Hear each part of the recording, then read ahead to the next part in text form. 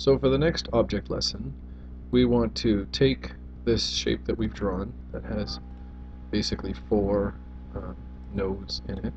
If I highlight them all, choose corner, they're now all corner nodes, and theoretically I can pull this back and make it into the square that it was before, sorry, the rectangle that it was before.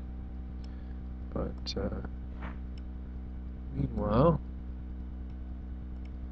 I'm actually going to turn around and I want to turn these four nodes into a heart shape. Now I could, if I wanted to, highlight these two, and if I click the plus sign, you'll notice now there's a new node in the middle. If I click on these, because all three are highlighted, it kind of grabs all three, so I just have to click somewhere else. And you can see now there's a new node there. I don't really want that node anymore, so I'm just going to click the minus sign and say goodbye. And I just put this back and I get my rectangle. So what I want to do is I want to turn these four nodes into a heart shape. That shouldn't be too hard. First I'm going to set the fill to red, and maybe I'll set the stroke to black, and this can be the center of my heart, and maybe I can put this one should probably be, well, let's make it smooth but not symmetrical, and do the same with this one, make it smooth but not symmetrical, and then this one can be the corner at the bottom. Add a little bit of texture to that, so it's kind of got some shape. Now if I kind of spin this around, spin these around, sort of end up with something that looks sort of like a heart. Now if you're not really cool with all this heart business and you think that hearts are for people who are silly, you can certainly always just turn this around and, I don't know, make it brown. And now it can be something much more like either a chocolate or somebody's bum or whatever. But let's go back and make it a heart. We'll have 5 seconds of pretending to be romantic for a second. So now we're going to make this into a face. Okay?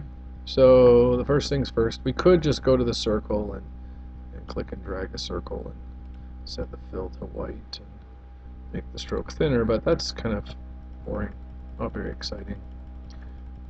So instead of doing that, let's just hit the delete key on our keyboard. I said, oh, here we go, the delete key on our keyboard. Okay, fine. And awesome. Move it out. Oh, no, move it out, thank you. Good grief. This is not happy with me today. Fine. Delete. There we go. Alright. Don't know why. Maybe Cam Studio is not liking me right now when I click the delete key. But anyway, let's try and do that with the pen tool. So I'm just going to click and drag here. And then click. And then click and drag there. So in theory, I should have something there. Now you see the stroke is really thin, so let's try and bump that up a little bit. Oh, it didn't come back. Oh, that's frustrating. Let's try filling that in and see what we've got. Nothing. Nothing. How disappointing. So let's go back to here. Uh-huh. Uh-huh. Uh-huh. Let's maybe take that. We'll add a point. Try and bring that back around. Oh, there's some fill happening there.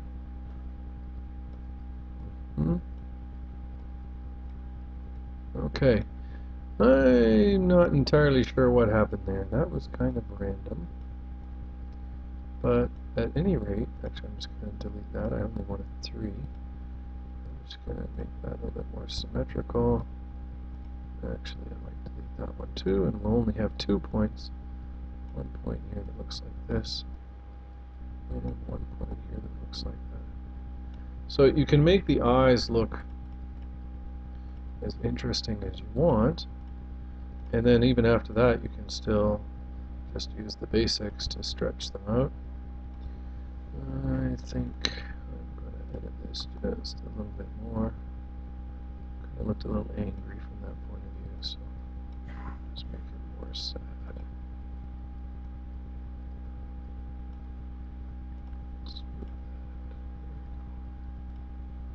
And of course you can always hold down Control and just zoom in a little bit better, or just click the plus sign and the minus sign on your keyboard. So there's an eye. Now I want another eye that's very similar to that. So I'm just going to copy and paste. I could have also just chosen duplicate as well. And then once I've got my new eye, I think I'll flip it. So we can do it like that. You could also rotate it. There's 90, there's 180. Okay. Now the other thing too is I could flip it this way and flip it this way, and now I've got more diva looks, or maybe that's more Spider-Man. But if I flip it back, then I've got more sadness, less threatening, as it were. Okay. Now I can, if I hold down Shift, I can select both of these, and there's all kinds of fun little align options here. If I choose the align, then relative to the last selected, I can make them both in the midpoint, which they already sort of were. I could sort of make them in the midpoint here, which sort of defeats the whole purpose. So Escape, Control Z. Control Z still works as undo. There's also undo and redo right here. You'll notice that this says Shift Control Z for redo. It's not Control Y like usual. I'm trying to remember what Control Y is, but it's something really weird. And so now we just need some more black again. I'm going to try this again. See if we can. There we go. And then fill that in. Do we want blue eyes? Well, we could go blue, or we could go black, or we could go brown. I'm going to go with dark gray. So let me just make those as circle-ish as you want. Let's highlight both of them and make them symmetrical. That'll help a little bit. Okay. So you can see here that just because it looks like a circle doesn't mean it is a circle. I totally cheated and it's not. Let's make that a little bit bigger. And I think, get rid of that. I'd like to make the stroke a little thicker too.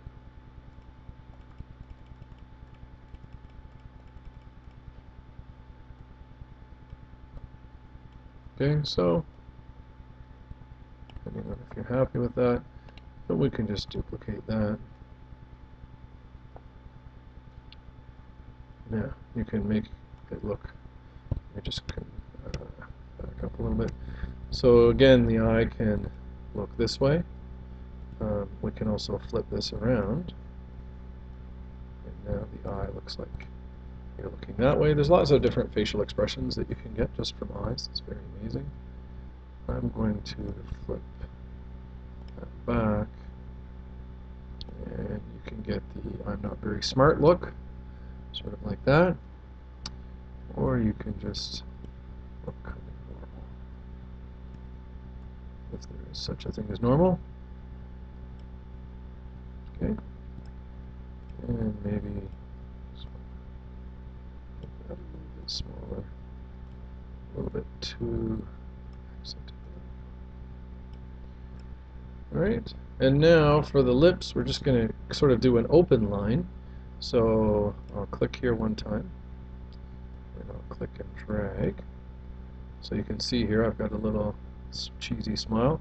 Now I can either right click with my mouse, and it finishes, or I can, Control Z, or I could click enter on the keyboard. Enter. There's my line. I can add some more thickness. If I memorize some of the lines, I could probably do it faster. And then, of course, these can always be adjusted. Right. So there's my smiley guy. Could be frowny heart. But smiley heart works better. And I'm actually just going to add a little bit of a nose as well. And add some thickness to that. Okay, so very simple little face. And that's a pretty good sample for right now. If you want to add some hair, I'll show you just a really easy way to do that. First I'm going to add kind of crazy hair. Maybe some people call this Bart Simpson hair, but that's fine. And yeah, it's quite awesome to do.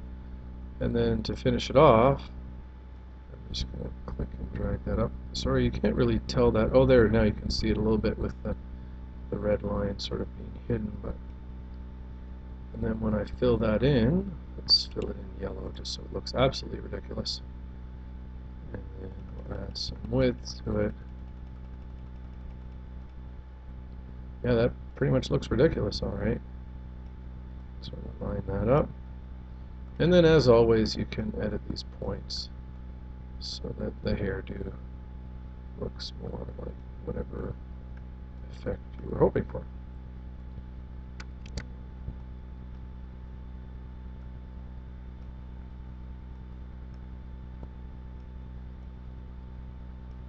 Oops.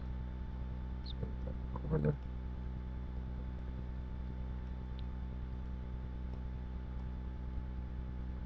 Oops, that corner. So if you click and drag, you can accidentally get all kinds of interesting things.